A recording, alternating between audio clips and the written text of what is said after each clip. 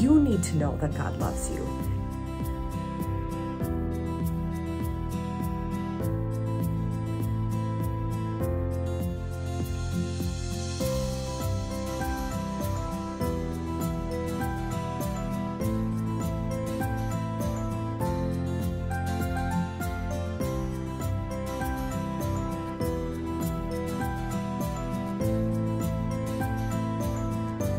Get ready. Today's show is going to bring you hope. Well, hello and welcome to the Strong Tower Mental Health Podcast. I am your host, Heidi Mortensen, licensed marriage and family therapist. And I'm so excited to have back with me my friend Adele Vrey, and she is from South Africa. I've had her on previously, and the title of that podcast was Jesus is a Friend of Satanists. And so I'm having Adele back on because we have a lot of really good things to talk about today. We're really going to allow the Holy Spirit to lead this conversation. But Adele, I'm going to first have you just introduce yourself and share a little bit about yourself. Fantastic. Previous years, I would have introduced myself as being Adele Vrey. I was a Satanist, and then I got born again, and I have children. But these days, I am a shepherd. I farm with sheep. So God has a fantastic sense of humor, and I enjoy every moment of it.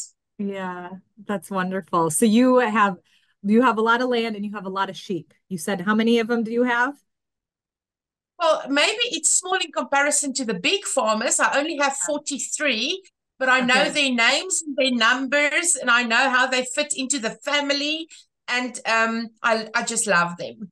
Oh, that's so beautiful.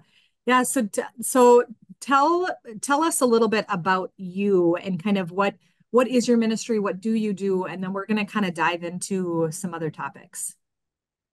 I think previously when I was up, I spoke about me being was a Satanist, and then how I experienced the love of God and how I was set free from that. But that was already 30 years ago. And I just realized again this week how God really used me as a pioneer in this ministry. Initially, 20 years ago, 30 years ago, all of these things were like really strange, and people had a lot of ideas on how things should look and must be, and must haves, and all those things.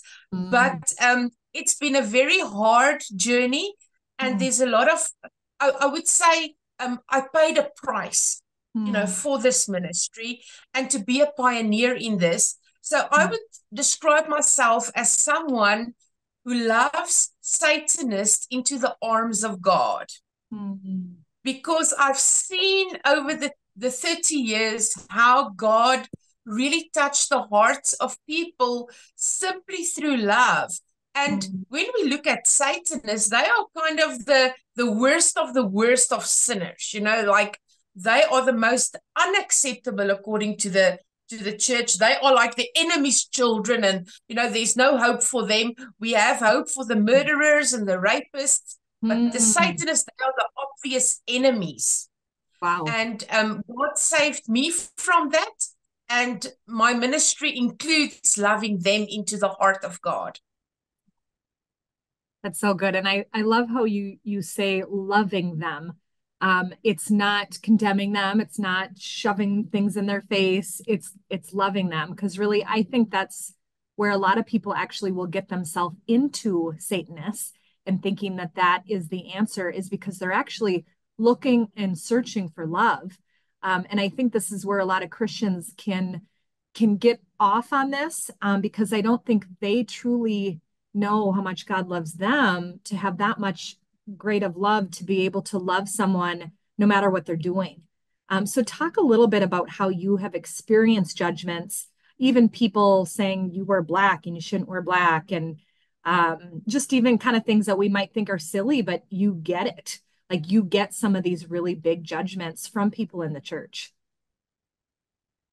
That's right. I've actually gone so far as to say that if you do not discern or feel in your heart that I am a Christian and a daughter of God, you do not have the Holy Spirit inside of you. And I'm not talking about you, Heidi. but in general, because the Bible says that your spirit and my spirit will agree with one another that we are children of God. Mm-hmm. And we look at people and we put judgments on them, and we see that everywhere. Even the person who say that they are not racist will have a problem with something. Especially in our country, we have a very dark past when it comes to those things. But people who say that they are not judgmental criticize the person who smells really bad in the line, at the shopping center. Judge a beggar on the street because why should I work but they don't work? So there are these secret little judgments in our hearts when it comes to people. And I believe also that is why it's so important to always have a repentant heart. That when you realize that you are judging, to continually repent of that and lay your heart before the feet of Jesus so that he can deal with those things that cause barriers between you and the next person. We judge people for the clothes that they wear, for the food that they eat, for the jobs that they have. It's like a secret, comfortable sin that people nurture within themselves. Ooh, that was a good word. A secret, comfortable sin that we nurture inside ourselves. Okay, I think this is really good because this draws us away from God. And we think that we're being a good Christian by reading our devotion or going to church, but inside we're judging other people. And again, I don't want people to feel condemned for this because I've done this myself. And what I feel like you're inviting us into is to really just go to the Lord and just say, God, I repent for judging. Help me to not judge. And I think some of this is what I would love is for people to have an invitation to be drawn closer to the Lord, to see his love be bigger. Because I think you're right that people will judge people who are Satanists as the worst of the worst, and they think there's no way I can be friends with them because they're connected to Satan. Or I think that there's some people that get really afraid and they're almost like scared of the devil, honestly, because I don't think they're operating in spiritual warfare. So they're kind of afraid, like, whoa, I don't know. I don't want to deal with that because then I'm going to get attacked by the devil. And again, all of this is us not knowing our authority in Christ and knowing the true power that God has. And that even still, if somebody is a Satanist, they're a person that needs Jesus. So talk a little bit about maybe a teeny bit about your testimony and then how we can walk in greater authority and power. Well, I think what the part of my story that I want to share tonight actually links up with a different testimony that I also would like to share with you today, and Sure. that is the one of Riaan Sweigalaar. So when I was involved in Okay, Satanism let me just 30 slow years slow you down ago. there for a second because I don't think anybody in that speaks English understood that. I'm going to slow it down. Riaan Sweigalaar is his name, and this is another person's testimony. So I just want to slow it down. The way you spell his name is Rian. So it kind of looks like Ryan, but it's Riaan. And he's got a very, very powerful testimony. And so I'm going to have you, sorry, I didn't mean to interrupt you. I just want people to be able to track and know what we're talking about. And he used to be a Satanist as well. So go ahead and keep going. That's right. So when I was a Satanist, I was involved in a satanic ritual where I had my first God experience during an abortion. And it was such a profound experience for me after I got saved because I just realized that God pitched up at a satanic ritual and he revealed himself to me. I mean, that's one of the places where you would never expect God to pitch up. We don't expect God to pitch up on a sidewalk or in a drug den or where a prostitute is doing her business. But God is not intimidated by our secrets or our sins or our choices or our circumstances. And when I gave my heart to the Lord, I said to God that I would like my testimony not to be in vain. I would like him to use my testimony. So when I heard in 2020, this is only 4 years ago, I heard of this guy named Riaan Sweigalaar, and he is one of the co-founders of the Satanic Church in South Africa. Wow. And he made a lot of headlines because they started the Satanic Church. And what they did is they gave my book a sacrifice. They gave my book which is also available on the website, by the way, to him. And they said that he must discredit my story of coming to God after Satanism. So he made a couple of public videos. He was the PR person, the spokesperson for the Church of Satan, and he came against me and he broke me down and he judged me. I mean, the Satanists judge me, just like most Christians also judge me. But I then... So you're getting both sides. Oh my gosh. I didn't fit in anywhere, you see. But I then started to pursue him with love. So I sent him a message. I made a video and I said, Riaan, it would be so lovely for me. You seem like a nice person. It would be lovely for me to have coffee with you. And obviously he was very angry and he went back and they did a couple of rituals to curse me. Now, I didn't know anything, I didn't know about it. I was totally unaware, but I mean, I just love Jesus. And some people also judged me for loving this guy. I was called out on Christian media, people saying, how dare this Christian girl going for coffee or wanting to go for coffee with a Satanist? Doesn't she know? Or maybe she's still involved. And then I just left it there and I continued to pray for him. And then one day he was invited to a radio talk show, and one of the producers at the station gave him a hug, and she was a Christian. And the moment when she hugged him, he said he could identify her love with the love that I had for him. But still, he decided to ignore this. And one night, and this is very interesting and very important information, he was doing a ritual for the Satanic Church in South Africa to see if the Antichrist has been born yet. They wanted to get that information. And he said he was like lighting the candles and doing a lot of things, which I'm not going into right now. And the next moment, this bright light showed up in this ritual, and he was the only person in the room. And he thought it was a familiar spirit. And he asked this spirit, who are you? And the spirit said, I am Jesus Christ of Nazareth. And he said he had such a fright. He can't say whether that moment lasted 5 minutes or 4 hours. He can't say, but he went out of there and he said he smoked an entire pack of cigarettes because he was totally shaken up. And he went home and he was crying a lot. And the next morning he went to the beach. And while he was walking on the beach, he said to God, he cried out to him. He said to him, if it's you, then I would like confirmation that it was you, that it was Jesus Christ.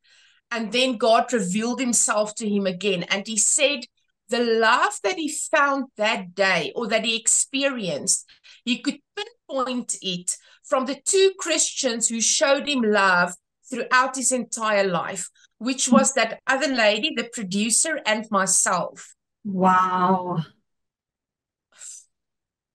And Heidi, it wrecked me, because the following day he phoned me and he told me, and by the way, today is the 21st.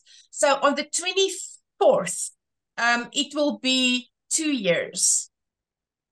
And, Wow. and he phoned me and he said to me, Adele, it's Riaan. And I'm like, yo, what do you want? He said, I thought you should know I gave my heart to Jesus Christ. Mm. Heidi, I cried for probably a month. It Mm. was it's like, you expect God to do something, but to Mm. know that someone who started the Satanic Church in South Africa, which by the way, I thought was a blessing. And the reason why I thought it was a blessing is because for so many years in South Africa, it was a myth.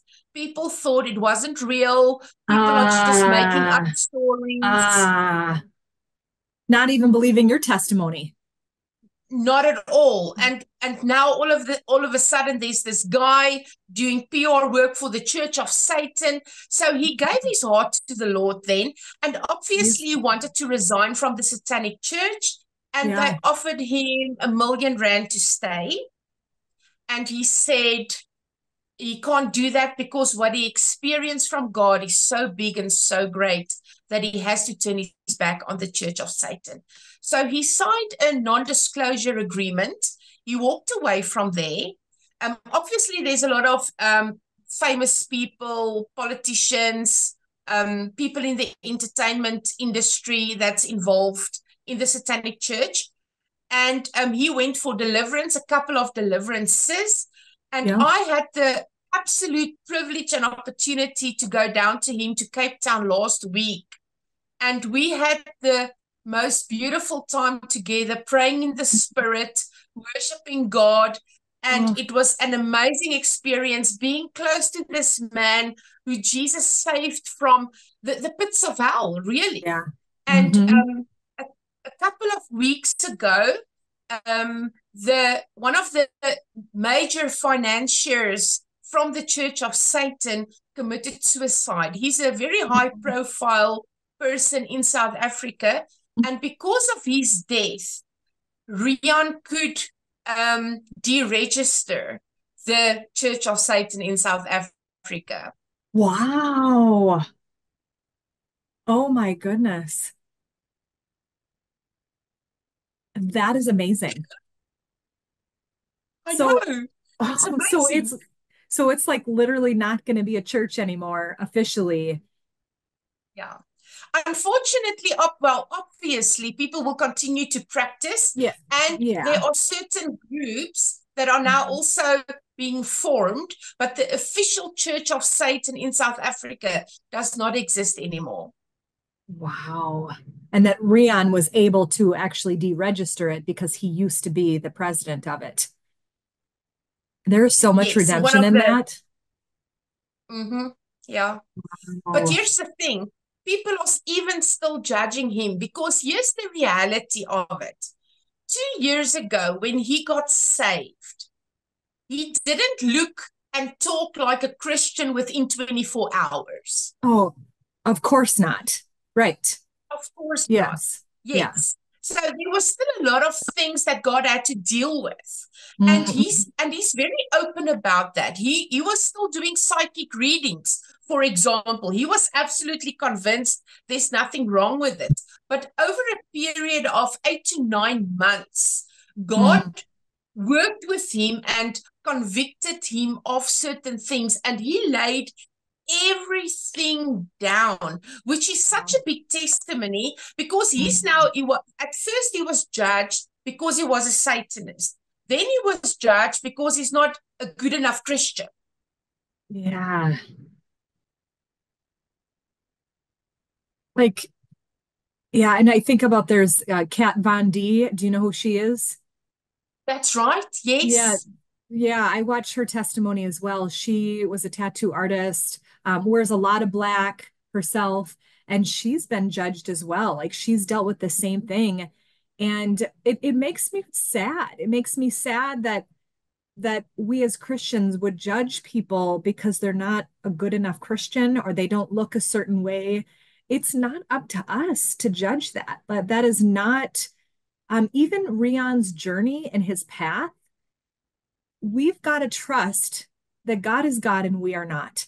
And the Holy Spirit is moving and working in and through him. And that's what we should be praying is God, continue to meet with him, continue to talk with him, continue to keep bringing him deeper into your arms and help him to not, because people can go back and kind of not that they what do you call that, backslide. Yeah, people can backslide, but that we've got to have the depth of God's love in our heart for other people and for their differences, no matter what. That's right. Heidi, I am not, is the right word condoning. I think that's the right word. I still struggle to fit that into my vocabulary. Yeah. I'm not condoning, is the approval, as that's the right Mhm. word. Now, I'm not Yeah. approving Yep. homosexuality, but I Mm-hmm. also think um, the way we treat people who are different than us, Mm-hmm. I'm not making excuses for their behavior, Mm-hmm. but I don't think Jesus would just walk around and, tell people, you're going to hell, you're going to hell, you're going to Yeah. hell. Because that is exactly what happened to Riaan. Is while he Mm-hmm. was in church, when he was 19 years old, the pastor looked at him from the pulpit and he said to him, because you are gay, God will never love you and he will never accept you. So in Mm-hmm. his mind, he thought, if God is not going to accept me anyway, why would I even try? Mm-hmm. Right. And he Absolutely. turned his heart to the devil. That's right. Mm. And Oh. I mean, obviously, there's a lot of components at play here. And I'm not making excuses for anything. I'm Yeah. Yep. simply saying that we should be very careful in our Mm. hearts what we nurture and allow to come out of our mouths, Yeah. because those words can permanently send someone to hell. I mean, that's maybe not even 100%. your intention. I mean, I feel like what you're saying, like, because you're talking about church hurt. Like, to me, this is church hurt, but this is like this is abuse. Like, this feels like church abuse.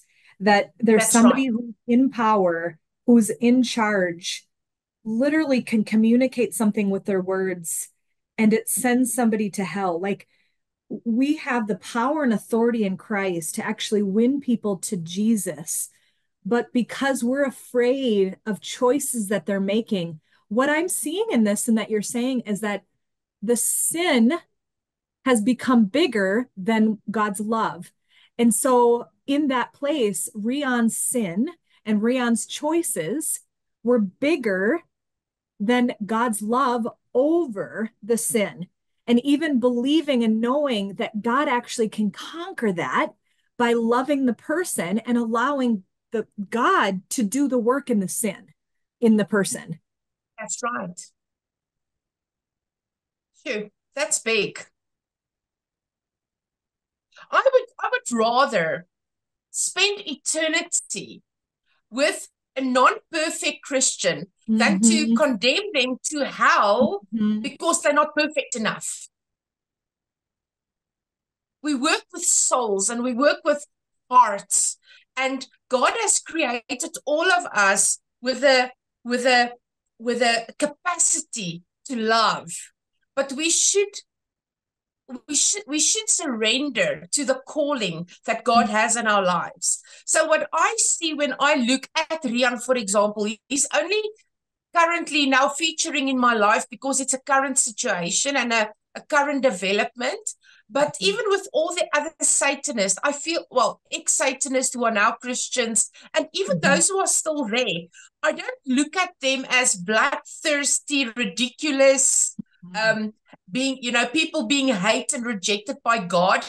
I see that they are absolutely loved, because here's the reality. One of the scriptures that has been really been broken open for me in the last couple of days is John 3:16. And I know it's a simple scripture, we all know the scripture, but if I say before Jesus, I'm talking about before Jesus came to earth. Before Jesus, God so loved the world. He loved the world so much that he gave his most prized possession, his son. So before Jesus came to earth, God loved the earth. Now, the world, and very often people say you must be haters of the world. No, you shouldn't. That's not, the Bible says God loved the world so much that he Mm, gave in excess. He gave mm, more than what is needed. I don't know. But mm, and we should try to have the same heart, to love more, to a love that takes us out of our comfort zones, a love that takes us beyond the smell and beyond the discomfort. A mhm, love that should challenge us. If you're not challenged in your giving, it's maybe not the right giving. If you are challenged in your love, you're not loving enough. You should be challenged more. mm. You know what I think that it is? Because anytime I have a struggle personally, I'm like, this means there's something with me. I'm like, okay, God, what are you showing me? So I think that what happens is that we're judging ourselves so much that, and we don't totally know like the real love of God. So we're not being intimate with God. We're not spending time in the secret place. So it's natural for us to just judge others because we're judging ourselves. And so to me, I feel like this is an invitation for us to take the whatever it is that we're doing towards other people, judgments that we have, just have a repentant heart and then turn and look at ourselves and say, God, help me to love me. Help me not to judge myself and cleanse that in me. Search my heart, oh God, and know me so that we can have that heart for ourselves because then that's what will outflow. That's that oil that, we get filled up with this oil and then the outflow as our cup overflows and we're in the presence of our enemies, which is sin. So if someone is choosing something that's sinful, the cup overflowing is us loving them so much, which is what you did to Riaan. And he felt it. Like he felt that same feeling I felt with Adele, that I felt with this other lady. That's something I've never experienced before. That's right. He could identify and Mm. pinpoint it. So by the time he left the Satanic Church and he became a Christian, I think I'm under correction, but I think he said he got about 14 death threats from the Satanic Church.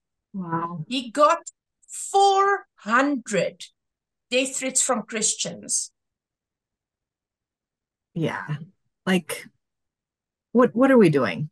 Like why would we want to threaten death to somebody who knows Jesus now and is seeking the Lord? And think about the impact that he can do in the kingdom of God, just like what you're doing. The people that he can reach that nobody else would be able to reach. Like people feel safe with you because you have tattoos. They're Yeah, not going to feel you are safe with me. absolutely right. Yeah. Yeah. They're not going to feel safe with me like they are with you. Yeah, Heidi, and when I spent time with him, obviously I could check out his tattoos, right? Because you can see my tattoos, and I have some Christian tattoos. But and I know that sounds weird to some people, but I have Jesus Christ tattoo on my forehead, here by Mm-hmm. my eye, Mm-hmm. because a lot of people said I'm still a Satanist. So I figured a Satanist won't tattoo Jesus Christ on their forehead, right? Right, right. Um, but with Riaan, he still has a lot of occult tattoos. He has a pentagram, a 666. He has the Luciferian uh, symbol. But he was on his way. He actually went to a couple of sessions to have his tattoos laser removed. And while Mm, he was busy with that session, God spoke to him and said to him, "What are you doing?" And he's like, "God, I'm just removing the tattoos because that is what, the right thing to do." And God said, "No, but I don't want you to remove the tattoos, because here's the thing. Riaan will reach people that I will never reach. And he will reach people that you, Heidi, will never reach. Because of mhm, that, I'm not going to over spiritualize this and say it's a connection, but mhm, because people can associate with what's going on there. And he mhm. was actually standing in the shop last week on the phone having a godly conversation, and the guy behind him was a biker. And when Riaan hung up the phone, the guy said to him, "You sound like Jesus, but you don't look like Jesus. I want to hear what you have to say." So there was a connection, because he could, connect to him. So I don't know what God wants to do in the future, but what I do know is Riaan is willing to be obedient to anything that Mm-hmm. God tells him to do. Yeah. And he is very committed to obedience and submission to Jesus Christ. Come on. That's so good. This is such a good testimony. It warms my heart. It convicts me, but just really draws me closer to the love of God and just really knowing how big his, like, I feel his love expanding as you are talking. Like it's just bigger than we could ever imagine. Um, what I guess I would just want to give you the floor with what else you feel like God is showing you before I have you pray for the listeners and share your website. Like what else is God showing you these days? What can bless us with what God is showing you?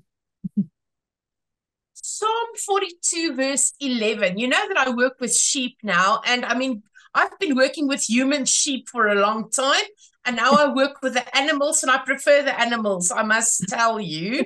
Um, but I've learned so much about sheep and how the sheep listens to the voice of the shepherd. My sheep knows my voice. And this one time I walked in the veld and there was this sheep lying on its side.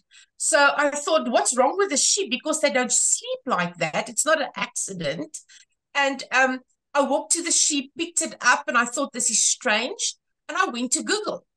So apparently, when a sheep falls down on its side, it must be picked up by the shepherd. Another sheep cannot help that sheep to get up. If the shepherd doesn't pick it up, that sheep, I think it's a matter of hours. The gases of the stomach becomes all confused and mingled up, and then the sheep die.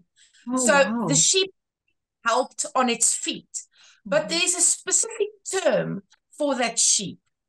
That sheep is called a cast down sheep. And Mm, who would know better about a cast down sheep than David in the Bible? He says mm, in Psalm 42, verse 11, "Why are you cast down, O my soul? And why are you disquieted within me? Hope in God, for I shall yet praise him, the help of my countenance and my God." mm, And what I've seen is there are certain situations where only God can intervene and change. I mean, I can go to all the Satanists in the world and I can preach to them, but a sermon does not lead to repentance. Preaching doesn't lead to repentance. mm. Eating and judgment does not lead to repentance. But the Bible says it's the goodness of God that leads people to repentance. So Riaan, while he was busy with the satanic ritual, experienced the goodness of God, the love of God drawing him in, and that led him to repentance. Mm. That's so good. That's what Good. we, yeah, that's what we need to be able to see. And we need to actually ask God for that. Show us that. Like, show me that in the midst of the things that I am doing, in the midst of my judgment. Show me your goodness because we want to be led to repentance. Wow. That's right. Mm. And the scripture also says, I have tasted the Lord and he is good. And what do you do when you taste something really good? You order it again. Mm, You yeah. you just all Yeah. the time. You want Yeah. to order it for your friends and your family, and they just have to taste it and take a little bite, and you just want to share it with everyone because it's good and it's good for your soul and it's nourishment for your spirit. Mm, that's so good. Well, would you be willing to bless us with praying for us? And then we'll find out your information and how to get a hold of you. Certainly. Father God, we come to you today, and Lord, I just want to take every listener and I want to lay them down on your lap. Lord, hug them, embrace them, wrap yourself around them. Lord, when they can hear your heartbeat, the rhythm of your heart, Lord, we don't worry about our finances and our health or our children, Lord, because we are close to you. Lord, I can pray a lot of things, but Lord, I pray that you will know each person, that you will make time to embrace them, that you will reveal yourself to them, Lord, because I know that once they have tasted you, they will never turn around and taste anything else. Lord, there are people sitting today with unresolved issues, Lord, circumstances that seems beyond repair. But Lord, I know I've seen during the past many, many years that you are the God of the impossible. When people put a label on someone and say they cannot be saved, you go out to prove them wrong, Lord Jesus. We worship you because you are worthy and you are good. And we love you for that. Amen. Amen. And I also just want to pray for an increase of our hearts to expand, to be able to receive your love. I think some of us are struggling with judgment and not seeing you as big enough, God. So we repent. We repent for not trusting you, for putting our faith in man and the world. And we thank you for forgiveness, but I pray that you can expand our hearts to know the depth and the width and the height of how big your love is. It is such an honor to have Adele on the show, Lord. And so we just thank you and we praise you, Lord. Amen. Amen.